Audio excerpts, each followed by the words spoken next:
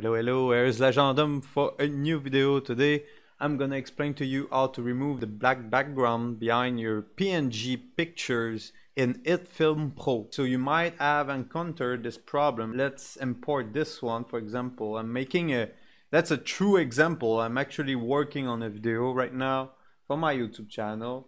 And as you can see, there's a black background. And if I import this black background in my project, you will see it's very small. They're very small, but it's okay. I still work with it. That's not what I want, right? Obviously. So what we're gonna do, simply you're gonna download Gimp. It's a free software. Download Gimp. That's it. You go to the first one at the top, and it's free, entirely free. It's almost, well, of course it's not as good as Photoshop, but it has all the tools that you need if you're like a beginner or semi-beginner like me. You will see that Gimp is pretty good. And what you're gonna do is just open your picture that has the black background in Gimp. So open with Gimp. So what you're gonna do, it's super easy. You go in image, go in mode, RGB. Then right now it's on indexed. You click on RGB, and then you click on overwrite, and that's it. You're done. Bullshit. If you don't believe me, then I will show you. Bang! No more black background. And then, as you can see, if I put it back in the project, hey, there you go. I can put my M punch right there, medium punch. So I'm showing the small punches, and then that's a bit too late.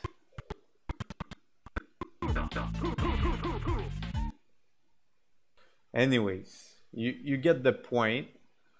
But that's all you do to remove a black background.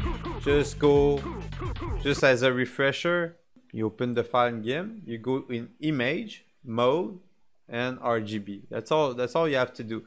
And if there was no, let's say there was no background, and you want to make it a transparent background behind your picture, what you can do is simply go in layer, and then you will go transparency, add alpha.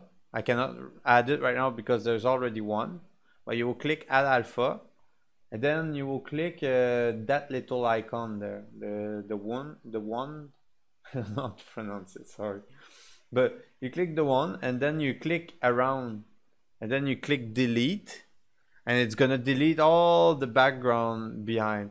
And then it might, as a bonus advice, it might leave like a little line, disgusting white line or whatever the color is around your stuff.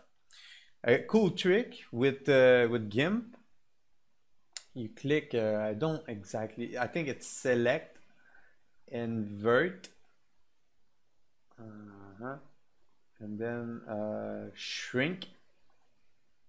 And then you will click one or two.